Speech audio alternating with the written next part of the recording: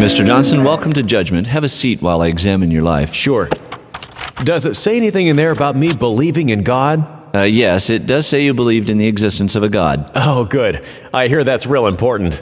Well, I've seen enough. If you could have a seat with that group over there, you'll be taken to your destination. Over there? Oh, okay. Next. Excuse me. Yes? Is that Satan in my group? Yes, it is. Next. Wait a minute. You're putting me in the same group with Satan? According to your records, you never trusted your life to God. Hold on. I believed in God. So did Satan, Mr. Johnson.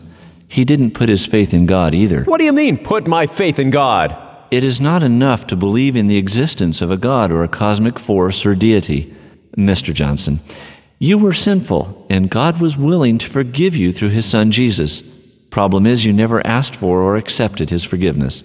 Next. Another message from Lifeline Productions, located on the web at lifelinepro.com.